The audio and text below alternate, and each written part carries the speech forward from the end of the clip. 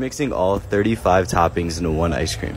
I would have scooped them all out and then told you what each one was, but it would take me forever with 35 toppings. But we're gonna attempt to chop, fold this all together. It's not really working out because there's so many toppings, so let's start smushing and folding instead. This ice cream with 35 toppings in it would almost be $40. Could you imagine paying $40 for this? I hope you're as happy as I am because I've been asked to do this for so long. Do you ever have such an amazing employee and then it comes time for their birthday and you should probably make them a cake, right?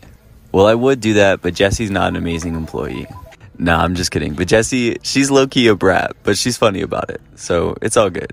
But today is Jessie's birthday, so everybody tell Jessie a big happy birthday. She wanted me to make her something pretty, and so I decided to go with hydrangeas.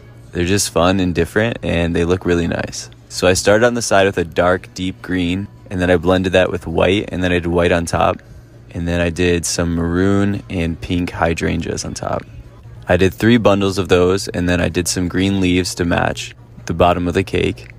Once I had all that on top, it was time to write her message. Happy filler year, nothing cool happens at 19. No, I'm not mean enough to come up with that. That was what Jessie wanted. It was either that or happy nasty 19, and so I think this one's a little better.